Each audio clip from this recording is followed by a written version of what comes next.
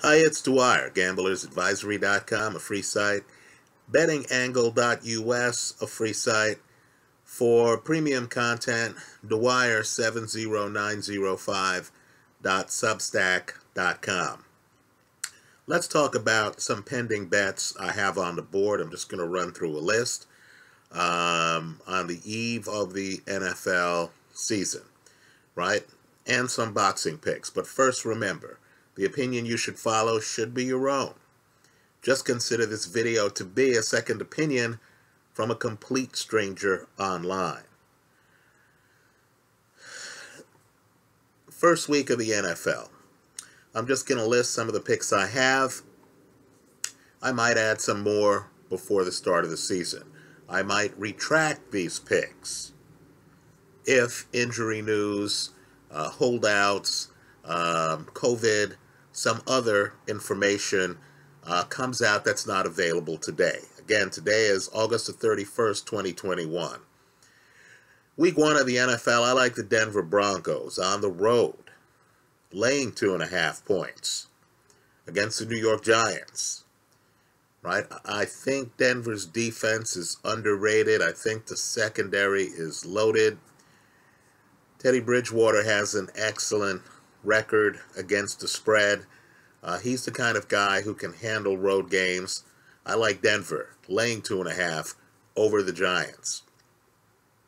Next, on the road in Buffalo, I like the Pittsburgh Steelers. I believe they're going to be one of the stories of this year, right? I like their rookie running back. If you look at Ben's touchdown-interception ratio, it was on par with Justin Herbert's last year. Of course, the Steelers made the playoffs last year. Of course, Tomlin, as Steeler head coach, has never had a losing record. And, of course, the Steelers have an elite defense.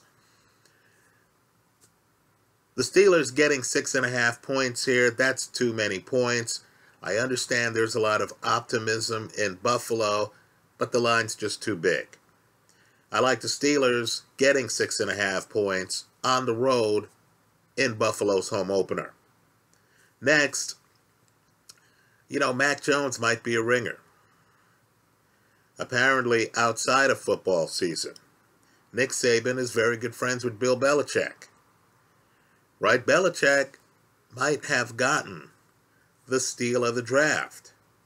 Right? In an era where Tom Brady is the reigning Super Bowl winner and, of course, has won 6 other Super Bowls.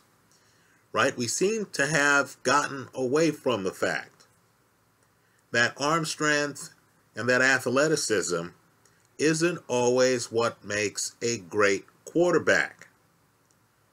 Right now, Mac Jones has a believer in Nick Saban. Mac Jones was a Heisman Trophy candidate last year in college. Mac Jones with a functional veteran QB, hardworking QB on the roster, on a team that spent a lot of money in the offseason. In other words, they're going for it this year. Right? Belichick doesn't want Tom Brady to get all the glory. Right? On that team, Mac Jones wins the starting job. Right? So I'm keeping an eye on Mac Jones. I know he's not favored to win Rookie of the Year. I believe he should be, because let's face it, the Jacksonville Jaguars don't have a lot of talent. Trevor Lawrence is going to finish the season under 500. As good as Urban Meyer is as a coach, he's unproven, completely unproven, as an NFL head coach. Meanwhile, Belichick is sitting there with a loaded roster, right, having saved all the money in dealing with his quarterbacks. Mac Jones is under a rookie salary cap. They even blew out Brian Hoyer. It's him and Jarrett Stidham right now. Right? So all that money that some teams are paying their quarterbacks. Think about the Dallas Cowboys. Think about them paying Dak Prescott $40 million. Right? All that money the Patriots were able to spend on free agents, defense, offense. Folks, I think they've circled this game. Brian Flores, head coach of the Dolphins, has already beaten the Patriots as head coach of the Dolphins. Right? Brian Flores, of course, is a Bill Belichick protege. Used to be on Bill Belichick's staff. I think both teams are going to throw a lot at each other. I like the under. It's a low over-under, but I like the under 44 points. As good as Mac Jones is, I think he's going to face some interesting defensive schemes. And I'm sure Belichick doesn't want to start the year, doesn't want to start the Mac Jones era 0-1. So I believe he's going to throw a lot of defensive schemes at former Alabama quarterback Tua. So I'm expecting both quarterbacks to make mistakes. The game is in New England. I like the under 44 points. Next, Denver has an elite defense. An elite defense. Teddy Bridgewater, I know he had a bad year last year. He claims he was hurt toward the end of the year, and it cost him statistically. But what I want people to do is to look at Teddy Bridgewater's stats before last year. They're pretty good. Now, the way I play futures is I just want to have teams that have a shot to be in playoff contention week 16 and 17. That gives me an opportunity to start to hedge. And I want to get at least 25-1 on the long shot teams. I do consider Denver to be a long shot team. But at 33-1 to win the Super Bowl with this defense and this secondary, and with guys like Jerry Jeudy, who Bridgewater can pass the ball to, I've added Denver to my futures portfolio. Denver 33-1 to win it all. Right? My game plan is to be able to hedge in late December. Let's talk about some other bets. I understand that they've increased the number of games to 17 games. Okay, I get it. Regular season win total. Somebody here is going to have to explain to me in the comment section how Vegas thinks a proper over-under number for the Baltimore Ravens is 11 wins. I don't. I think Cleveland is going to be tough. I think the Steelers are going to be tough.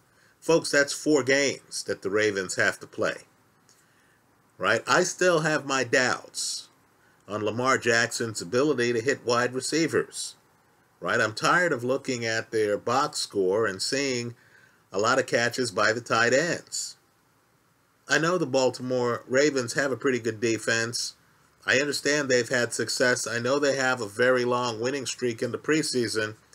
Understand, to win this bet with an over-under number of 11, the Ravens would have to go 12-5. I'm not buying it. I like the under 11 wins for the Baltimore Ravens. Next, 17 divided by 2 is 8.5. The over-under number for the Denver Broncos this year is 8.5 wins. I think Bridgewater is a winning quarterback. Look at him with the New Orleans Saints a few years ago. I think this defense is well above average, right? I like the Denver Broncos over 8.5 wins. Next, let's move to boxing. I made a video here where I pointed out that I looked at MMA matches involving Victor Belfort, and he didn't seem to have a great chin to me. Right? He just didn't. Now, I'm a little bit shocked that in a boxing match against Oscar De La Hoya, right, Hall of Fame boxer, that the odds on De La Hoya are so low. I was expecting De La Hoya to be very expensive. Instead, at the time I made my pre-fight video, he was a minus 200. Believe it or not, money has come in on Belfort. De La Hoya is now a minus 180. Understand, too, this fight is now under the auspices of the California State Boxing Commission.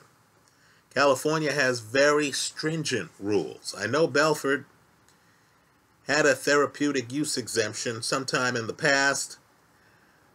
Folks, if he's under the auspices of the California State Boxing Commission, trust me, there's going to be high scrutiny of the drug testing. Also, De La Hoya looks like he's in great shape. Right? De La Hoya looks like he's taken this fight seriously. In fact, he's talking about further fights after this fight. I like Oscar De La Hoya. I've been able to get him at both a minus 200 and, depending on the day, a minus 180. I believe that's a great bet, even though I myself believe De La Hoya lived a little bit too fast when he was a fighter. Right? De La Hoya doesn't strike me as one of these guys who keeps himself in shape all the time. Right? But I think casual fans have forgotten that this guy's a great fighter. And you mean to tell me he's fighting a guy who, I believe Belfort has one round of professional boxing in his entire career. Right? I'm expecting De La Hoya to dominate. I'll be surprised if De La Hoya doesn't get the knockout here. Understand, De La Hoya has a very heavy left hand. De La Hoya is also a master boxer. I believe Belfort only has a puncher's chance. This is a casino mispricing, in my opinion. I'm expecting De La Hoya to win the fight. So those are the bets I currently have on my plate, at least some of them. Let me know what you think in the comment section of this video. Right, I like Denver minus 2.5, the Steelers plus 6.5, the under 44 points in the Dolphin-Patriot game, the Denver Broncos at 33-1 to win the whole thing. They're just in addition to a NFL futures portfolio. The under 11 wins for the Baltimore Ravens.